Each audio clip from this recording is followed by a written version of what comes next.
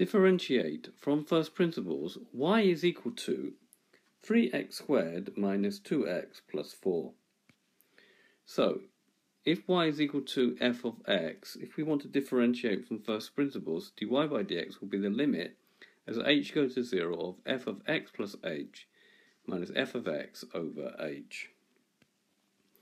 So, if f of x is equal to 3x squared 2x plus 4, then f of x plus h will be, instead of x now, we put x plus h. So we get 3 brackets x plus h all squared minus 2 times x plus h in brackets plus 4. So now substituting into this, we have dy by dx equal to the limit as h goes to 0 of 3 f of x.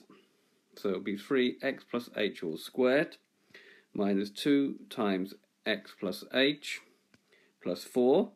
Now the next bit, because you're going to take all of it away, you need to put it in brackets. So it's minus 3x squared, don't forget the bracket here, minus 2x plus 4, close the bracket, all over h. Now this looks quite horrendous, but it actually is not.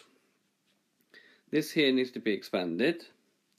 So the limit as h goes to 0, expanding this is like expanding a plus b squared. So it's going to be 3x squared plus 2xh plus h squared. Taking the 2 in, we're going to get minus 2x. Don't forget to change the sign. We're going to go minus times the plus. We've got a minus 2h plus 4 minus 3x squared. Minus times the minus makes plus 2x squared, and minus times the plus makes minus 4 all over h. We've got this 3 which can go in here. So we've got the limit as 3x squared plus 6xh plus 3h squared minus 2x minus 2h plus 4 minus 3x squared plus 2x minus 4 all over h. So dy by dx will be the limit as h goes to 0 of all that. Same thing again. Now we can see here there's a 3x squared here and a minus 3x squared here, so it can cancel out.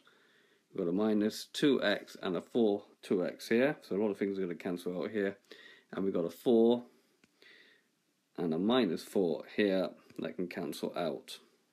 So writing what's left, limit as h goes to 0 of 6xh plus 3h squared minus 2h over h.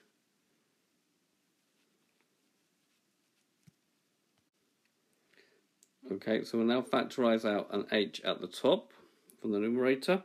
So doing that, we get the limit as h goes to 0 of h. We get 6x plus 3h minus 2 over h.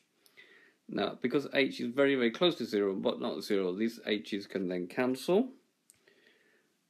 And we get the limit as 6x minus 3h minus 2.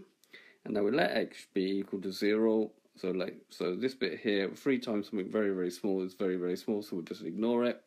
And we're left with the derivative, which is 6x minus 2.